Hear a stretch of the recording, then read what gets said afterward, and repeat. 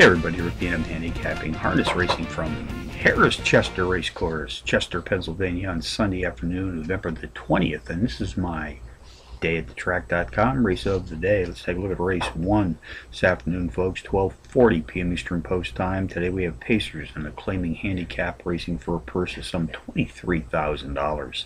Contenders: number 4, Delivered from Zen, number 7, Expensive Toy, number 8, Master Stroke, and number 1, DVC Flying Frenchman.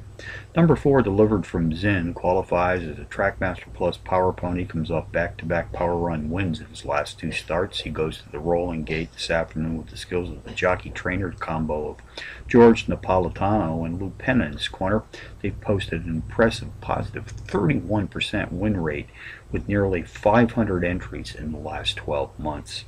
Number 7, Expensive Toy, a 9-2 shot, has hit the board in power run fashion in 2 of his last 3, including a power run win in his 3rd race back.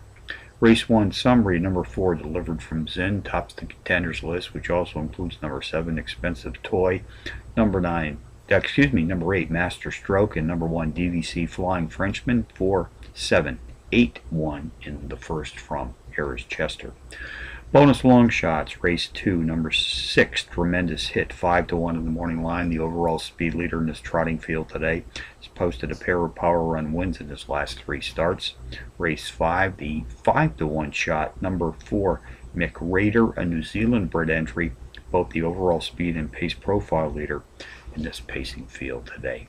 So from Harrah's Chester on a Sunday afternoon, Rick Needham for dayatthetrack.com, reminding you as always to please bet with your head, not over it.